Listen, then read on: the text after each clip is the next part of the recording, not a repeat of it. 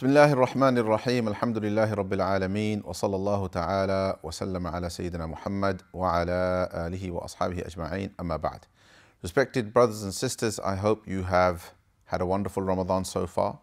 I hope that the month has been a means of blessing and a means of mercy, both mercy upon you from Allah subhanahu wa ta'ala, but also expression of mercy from yourselves onto others, inshaAllah ta'ala. As you know, the Prophet sallallahu alayhi wa sallam said, La yarhamullahu man la yarhamun nas. Allah subhanahu wa ta'ala does not have mercy upon anybody who does not have mercy upon people.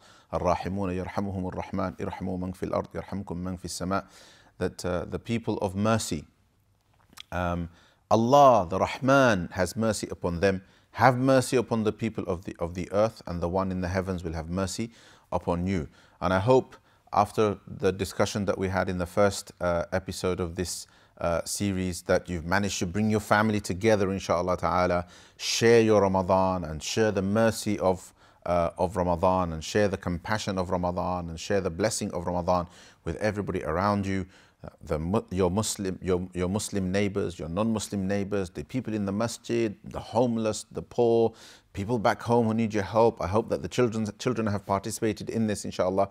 And I hope that Ramadan has been a month of immense worship, of improvement of worship. And remember, when you increase, if you've increased your worship in the month of Ramadan, and you should have done by now, then don't feel inadequate. Don't feel like, I'm worshipping Allah subhanahu wa ta'ala extra in the month of Ramadan, but I didn't do it before Ramadan. I'm a hypocrite. I'm one way outside of Ramadan, and now suddenly I'm really good inside Ramadan. No, brothers and sisters, this is what is expected. Allah subhanahu wa ta'ala offers us His generosity so that we can take it up. This is a time of bonus, right? It's a time of bonus. Allah subhanahu wa ta'ala offers it so that we get encouraged to do more. So this is exactly what's expected, right? So that's not a problem at all. But what happens now, right? We've progressed into Ramadan, right? We're starting to see the end of Ramadan, right? We're now in this period, we're moving towards an even higher kind of boost as we go into the last 10 days and we do the worship of the last 10 days.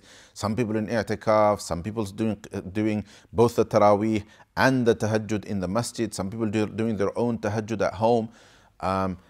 People are coming towards the end of a khatam of the Quran. Maybe they want to do another one. They've created new habits in Ramadan. We didn't do a lot of dhikr outside, but now we're doing it because we're going to Fajr, and after Fajr we sit down and we do some extra adhkar. All these great things, mashallah, tabarakallah, it's all happening, right? We've shared our food, we've shared the barakah. Inshallah, hopefully, we've all taken the advice on board, and our children have been involved, right? They've been participating in Ramadan activities. They've helped with the shopping, they've helped with the preparation of the food.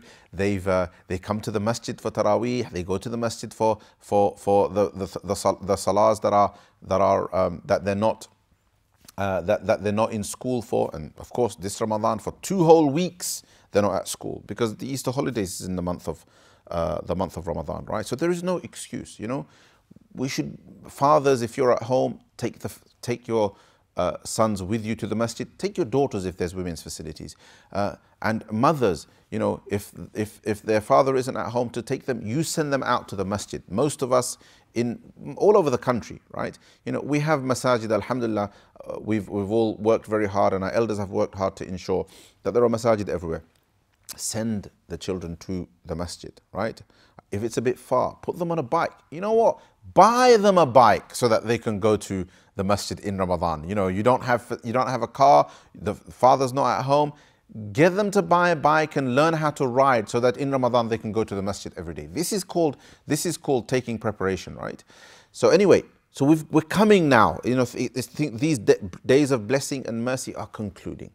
This great, table, right? This table upon which we've been feasting upon hasanat. We've been feasting upon worship and ibadah and spiritual fulfillment and spiritual growth.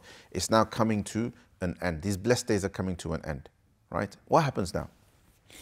So now is the time I spoke in the first episode about preparing for Ramadan as we go into it. Now is the time to start thinking about the exit, right? The exit strategy. As Ramadan comes to a conclusion, what is next for us, right? And there's a really strong warning here for everybody, which is that generally ulama say that the evidence of acceptance, and remember brothers and sisters, whenever we do something good, right, how well we have done it, how much we have done, and how much impact it has had, all of this is less important than Allah subhanahu wa ta'ala's acceptance of it. Somebody's £1,000,000 donation, right, is not the same as another person's £10 donation if one is not accepted by Allah subhanahu wa ta'ala and the other is accepted by Allah subhanahu wa ta'ala. Look, let's not have any doubts about this. Your £1,000,000 will be accepted by the poor. It will be accepted by the charity that you've donated to, right? And the other person, £10, will be accepted by the charity that they donated to, right? But will Allah subhanahu wa ta'ala accept it? 2 people will go for Taraweeh. 2 people will fast the month of Ramadan, right? Which one is accepted? You've both done the act. You've done the deed. You've done the Taraweeh. You've done the fast. You've done the Qiyamul Layl. You've done the Quran Tilawah. Which one is being accepted? That depends on the state of our hearts, brothers and sisters. And if the state of our hearts, right, isn't something we've paid attention to, then it's not too late. We are in Ramadan. Take some time. Take a few days off. Create some space away from the rush of the world, away from your busy schedules, and start reflecting and meditating on the state of our hearts, right? What is the state of my intention? Why is it that I fasted 20 days? Is it purely so that Allah subhanahu wa ta'ala will be pleased with me? Is it so that I can turn to Allah and I can make tawbah for my major sins? I can show regret and remorse for the sins I have committed. I can show regret for the fact that I have not been as grateful as I should be for all of the blessings that Allah subhanahu wa ta'ala has given me, the blessing of life, the blessing of my eyes, the blessing of my ears, the blessing of my heart, the blessing of my beating heart, the blessing of the blood rushing through my veins, the blessing of breath, the blessing of a functioning brain. And even if I have sicknesses and illness, etc., just the blessing of being alive and being able to experience life, even being able to experience the difficulties of life, right, is still a blessing, because the alternative is nothing. The alternative is to not exist. All of these blessings that Allah subhanahu wa ta'ala gives us, the blessing of family, the blessing of children, the blessing of parents, nobody's paid anything for this. We haven't done anything for any of this, brothers and sisters. But yet, we fall short of our gratitude to Allah subhanahu wa ta'ala, right? Allah subhanahu wa ta'ala increases when there is gratitude. And the Prophet ﷺ says, "Ala kulli sulama ibn Adam sadaqa kulla yawmin tatlu'u fihi shams." Every day the sun rises, there is a sadaqah due on every joint of the son of Adam, right? And obviously the Sahaba expressed concern that how are we going to find so much sadaqah? So the Prophet ﷺ teaches them, you know, your gratitude, every subhanallah is a sadaqah. You know, every alhamdulillah is a sadaqah. Every la ilaha illallah is a sadaqah. A smile is a sadaqah. To put food in the mouth, to raise a morsel of food into the mouth of your wife is a sadaqah. The Prophet ﷺ, he broadens the idea of sadaqah so that it is universal. The rich can do it, the poor can do it, the strong can do it, the weak can do it. Everybody can do it. You know, there is sadaqah just there on the tips of our tongues. These basic acts of gratitude we have not been able to do. Have I come into Ramadan in my meditation? As I think, have I come into Ramadan? Am I expressing that? Is my heart in the right place? Am I doing the worship of Ramadan because everybody else is doing it? That's it. Everybody's doing it. I'm going along with the vibe, right? Or is there a more sincere, a better, a stronger intention, right? So reflect on this, right? And now that you've done you've done something, you've fasted, I don't know, however many days it has been. You've done tahajjud for however many days. You've done taraweeh for however many days. You've given some charity. You've given your zakah. You've given some extra sadaqah. Who is going to accept all of that? You the poor, or is it going to be Allah subhanahu wa ta'ala? If it's going to be Allah subhanahu wa ta'ala, then brothers and sisters, please beg Allah subhanahu wa ta'ala for acceptance. Beg Allah subhanahu wa ta'ala for acceptance. Now's the time to beg Allah to accept what we have done so far, right? And beg Allah subhanahu wa ta'ala to accept the remainder that we are going to do. Coming back to my original point, the ulama say that the sign of acceptance of the month of Ramadan, of everything we've done in the month of Ramadan, is that after Ramadan we show improvement. After Ramadan we show that we truly value fasting. We truly value going to the masjid for salah. We truly value recitation of the Quran. And there is continuity, some continuity. Look, it is not expected of us to maintain the same level as Ramadan. Because sometimes you might think, how am I going to maintain the same level? Right? In Ramadan, I've been doing all of this worship. I've read so much Quran. I've been doing Taraweeh every single night. I've been fasting every single day. You know, I've done extra tahajjud. I've done all this extra charity. How am I going to maintain that after Ramadan? That's too high a level. That's not expected of you, brothers and sisters. Allah subhanahu wa ta'ala doesn't expect that of us. And I'll tell you, a beautiful story, right? There's a Sahabi called Hanzala radiyallahu ta'ala anhu, who once met Abu Bakr radiyallahu anhu on the street, right? And he wailed and he complained to Abu Bakr radiyallahu anhu, nafaqa Hanzala. Hanzala has become a hypocrite. So Abu Bakr radiyallahu anhu said to him, how? Like, why are you saying this?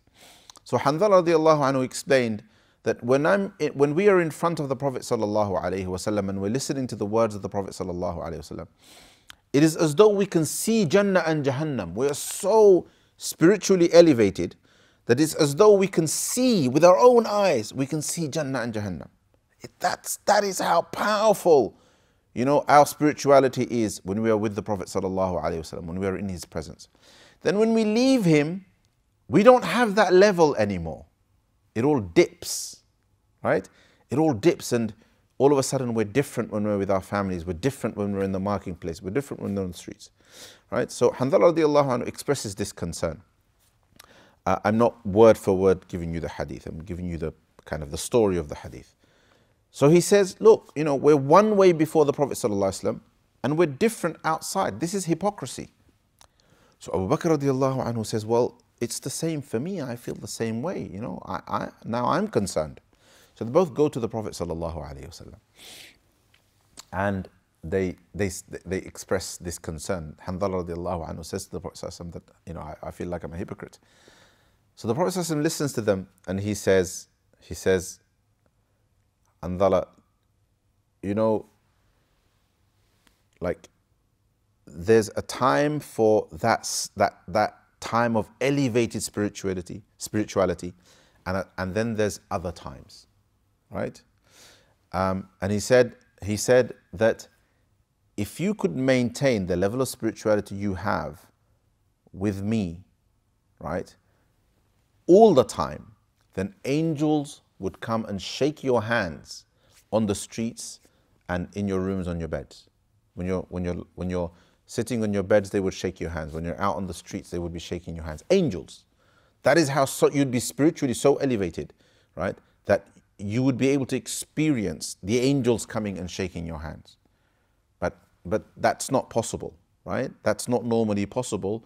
So there is a time for the elevated status, and there are times when it will reduce, right? So in Ramadan, we have this elevated status of spirituality. Allah subhanahu wa ta'ala has given us all of these advantages. The shayateen are locked away, and the environment is with us, and everybody's going along together, and there is this vibe. Outside Ramadan, we won't maintain that same level. But, brothers and sisters, there has to be some increase from before Ramadan. From how we were before Ramadan, there has to be some increase. Because if there is increase, then it shows that we value ibadah. We think ibadah is good and important, right? We value sadaqah. We value giving to the poor. We value worshipping at night. We value fasting during the day, right? And immediately the Prophet sallallahu alaihi wasallam encourages us to follow up by saying, anybody who fasts 6 fasts in the month of Shawwal, then keeping those fasts, it will be like fasting for the whole year. It's like you've continuously fasted. So immediately the Prophet ﷺ is already encouraging continuity. So again, just like you prepared for Ramadan before Ramadan, yourselves as, you know, as fathers and mothers, as individuals, right? As sons and daughters, as families, you thought about how we're going to prepare for Ramadan. Now, plan your continuity. What will you continue? What aspect of your 5 daily salah will you continue? Right? And if you haven't been praying before, and you started praying in the month of Ramadan, then as a minimum, your 5-time salah should continue. Take that inspiration, whatever it is, whatever thinking you have to do, whatever advice you have to take, whatever reading you have to do, do it. Don't allow any more days without performing your 5-time salah. If you've been performing your 5-time salah at home, then consider doing it at home with your family in jama'ah, if the masjid is too far, right? And if the masjid is nearby, then consider showing some improvement by going to the masjid for the 5-time salah. And if you can't go for 5-time salah because you're at work, because you have you're busy, then try to go for Fajr and for Isha. A person who, you know, because Fajr is before work, Isha is after work. Person who does Fajr in the masjid, Isha in the masjid, gets the reward of worshipping the whole night. Right? Subhanallah. Gets the reward for worshipping the whole night. So try to do that. And don't you think your children will see that? Your children will see that. Your siblings will see that. Right? And they will be inspired by it. When you're at work, when you go out for lunch, you know, seek out a masjid and go pray there. Or seek out the prayer room at university. Or seek out the prayer room at work. Right? Or get together as Muslim brothers, right? And sisters, right? And organize your own jama'ah. Make these improvements, brothers and sisters. If you weren't reading much Quran before, right? And you found the inspiration to recite Quran, then do 2 things. Number 1, check with a good reciter how good your recitation is, right? Take their feedback and start improving your Quran. Because the Quran, when it is recited, it should be recited well.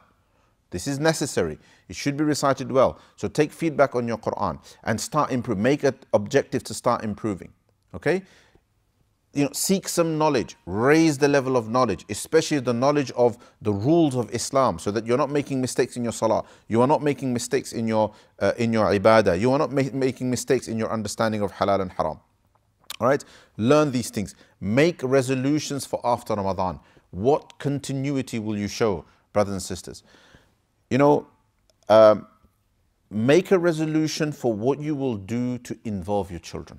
So some resolutions are for you, they're for me, right? They're for mum, dad, they're for you as individuals. But some things have to come together and you need to make a plan as a family.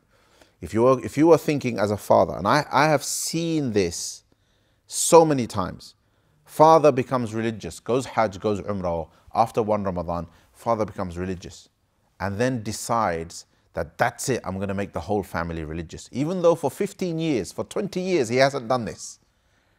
And suddenly, the wife is being told off for not praying on time, for not getting up for Fajr. The children are being told off for spending too much time in front of the television, for looking at their phones too much. You haven't complained about it for the last 2 years, 3 years, 5 years, 10 years, 15 years. Suddenly, you want everybody to become religious, right? Because you've become religious. And then the whole family starts to feel this pressure instead of feeling inspiration. So instead of doing it like that, work with them. If you've made some resolutions, ask them what theirs are.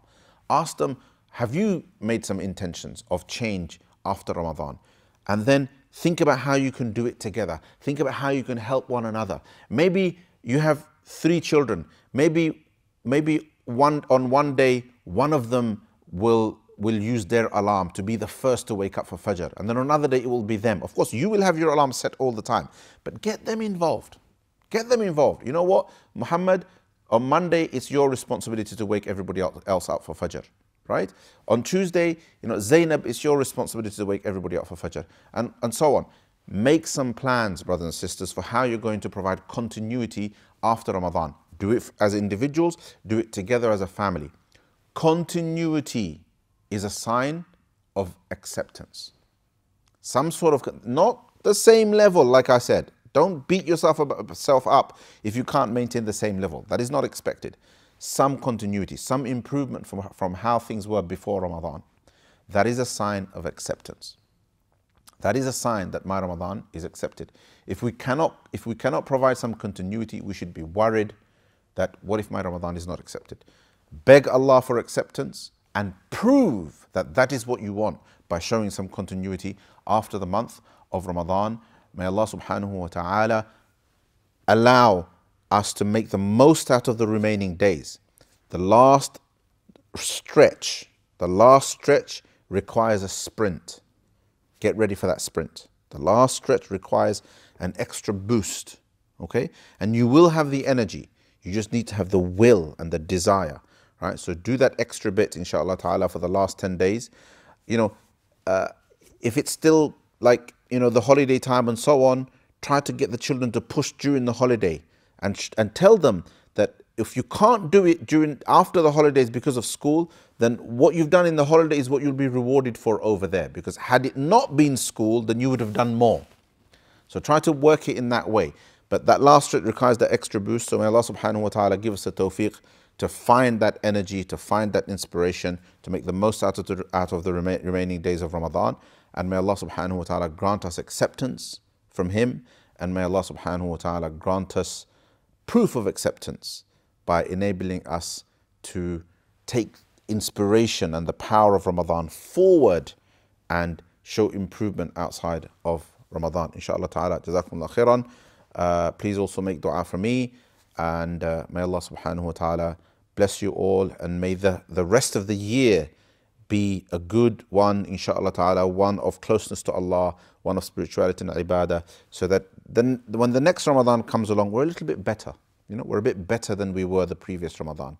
Life is a journey of growth, of improvement, right? Of getting closer and closer and closer and closer to Allah subhanahu wa ta'ala.